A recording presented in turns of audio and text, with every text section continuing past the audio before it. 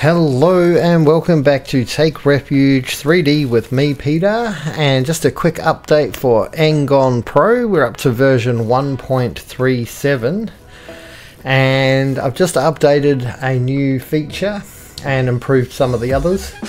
So as you can see, I'm actually on Blender 4.1 beta, so bug fixes only, so this is all compatible with that, so chances are it will be compatible with the main version when it comes out. So this new feature is the adding vertex colors feature, and you can see here I've got it under the vertex color. I've made our own section for it. So what we can do is we can choose an exciting color like purple and just make sure that we are in attribute mode under viewport shading. Okay, so and then we can add our vertex color and it will go purple. Now if we select everything, they'll also all go purple. So you can do this to multiple objects at a time. Now if you go into edit mode and you change it to say orange, okay, and you add the vertex color, whether or not you've got faces selected, it's going to add it to all of the faces. However, if you do the paint selected faces only and we change this back to purple, okay, we're going to start to get just purple faces where there's purple. So really cool stuff there, and that's really powerful in texturing software to mask out areas. So you might want these to be metal and these to be wood, and you can use a mask by color selection in your texturing software. So that's really what that is for. Now that being said, we can go and have a look at a more advanced example. We'll get the suitcase up, okay, and we'll just select it and we'll rotate it so it's standing up, okay, because that came in from Plasticity. Now this is obviously not got any vertex colors yet, so we can just add a whole vertex color to the body, okay, and then we can, I don't know, add some to the wheels, make those orange.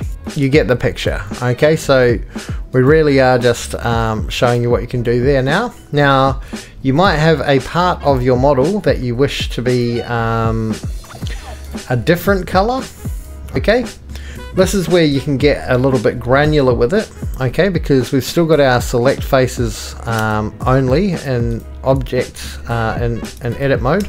So if we go into edit mode and we just go like this and select the selection, and then we just change that because maybe we want this to be a different color to the rest of the suitcase, we can go and add that vertex color.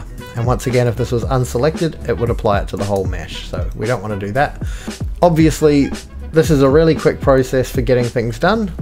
Now if you missed out on my last update,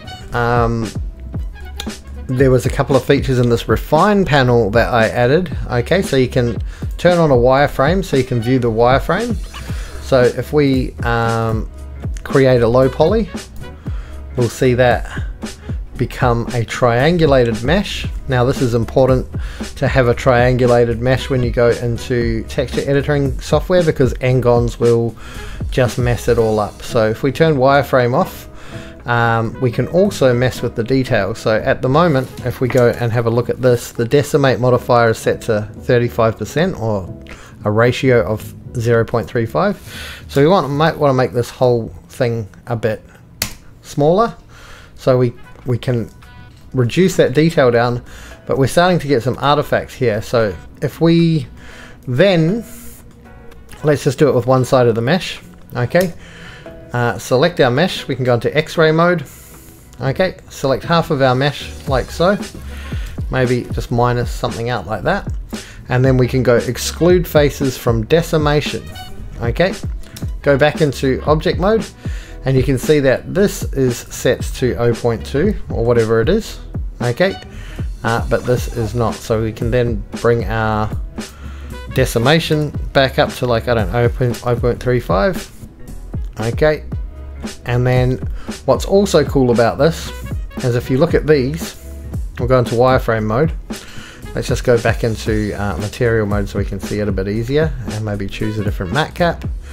Okay, we'll just choose the plasticity one.